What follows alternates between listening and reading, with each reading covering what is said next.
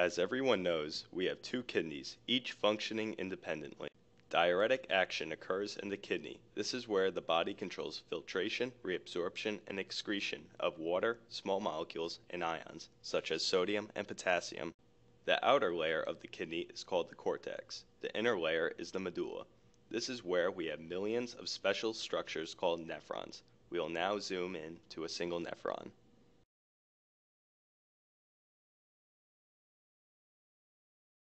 The nephron is a tubular structure similar to a porous pipe or hose.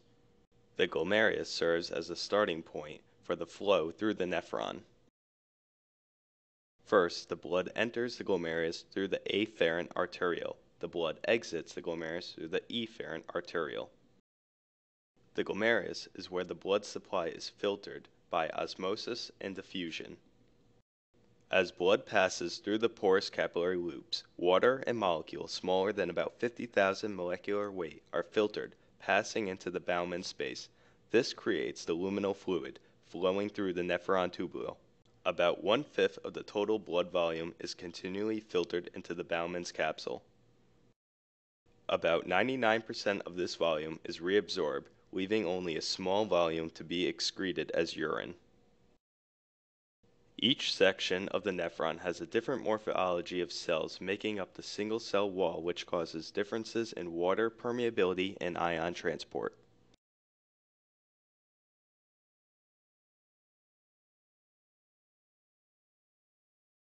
The first section of the nephron is called the proximal convoluted tubule.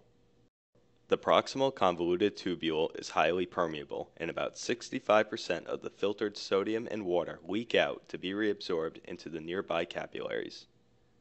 Old diuretics called carbonic anhydrase inhibitors mostly act on this portion of the nephron. The proximal convoluted tubule leads into the loop of Henle, which has a thin descending limb and a thin and thick ascending limb. The thick ascending limb normally reabsorbs about 25% of the filtered sodium, but does not allow water to reabsorb. The loop diuretics act here by blocking sodium-potassium chloride ion cotransporters on the luminal membrane. The next section is called the distal convoluted tubule. This section does not allow water to reabsorb, but reabsorbs sodium through the sodium chloride ion cotransporters. The thiazide diuretics act here on this transporter. The last section of the nephron is called the collecting tubule. Sodium channel blockers and aldosterone antagonist diuretics act here. At each site along the nephron tubule, certain molecules are able to permeate the wall and leak out into the interstitium. These molecules will be reabsorbed into the paratubular capillary and be returned to the systemic blood supply. Now, we will zoom inside the tubule and then show the molecular details of reabsorption. This is a single layer of cells making up the tubule wall. Ions and water molecules flow through the tubule.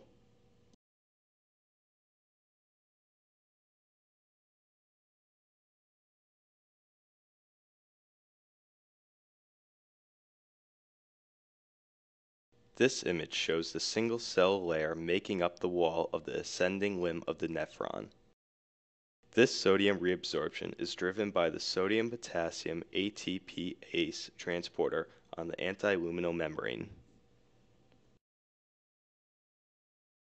For every 3 sodium ions moving out of the cell to the interstitium, 2 potassium ions move from the interstitium to the inside of the cell. This causes a deficit of the sodium within the cell. This deficit is made up by the sodium-potassium chloride transporter on the luminal membrane of the cell. This transporter moves 1 sodium, 1 potassium, and 2 chloride ions from the lumen into the wall of the nephron. The potassium and chloride ions move down their concentration gradients through their respective channels. The potassium returns to the lumen through a potassium channel. The chloride is removed to the interstitium through a chloride channel. The net result is the continuing transport of 3 sodium ions and 6 chloride ions from the luminal fluid into the interstitium. This sodium is reabsorbed into the circulation. Because of the secretion of potassium, a positive voltage is generated in the lumen, resulting in reabsorption of positively charged ions through the paracellular junction.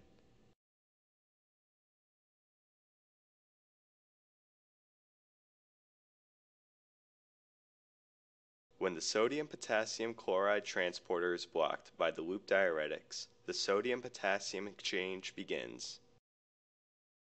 But the sodium deficit cannot be replaced by the sodium from the lumen.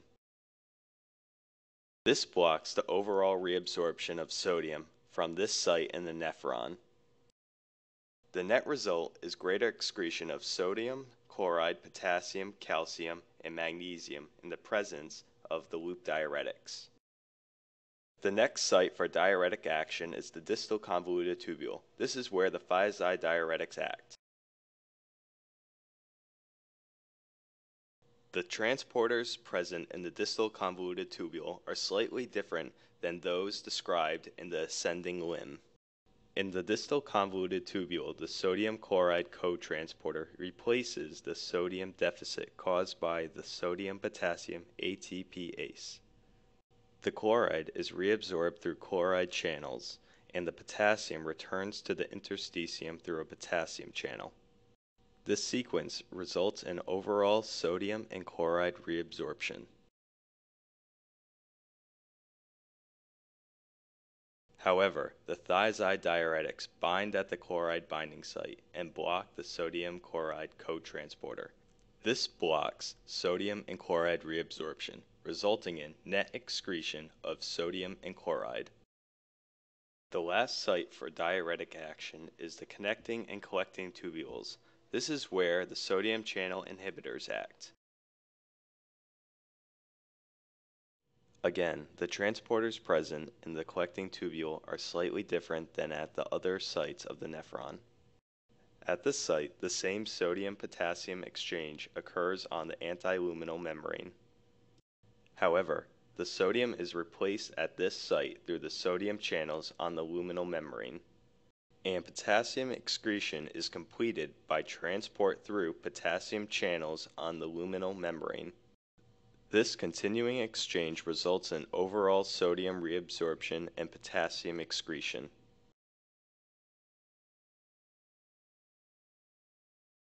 When the sodium channel inhibitors are present, they block the sodium channel. This prevents the continual reabsorption of sodium and also prevents the overall excretion of potassium. This is why sodium channel inhibitors are called potassium sparing. Thus, all of the diuretic agents described directly decrease the reabsorption of sodium by blocking specific ion transporters in the various segments of the nephron tubule. This indirectly affects reabsorption and excretion of water and other ions, as described for each type of diuretic.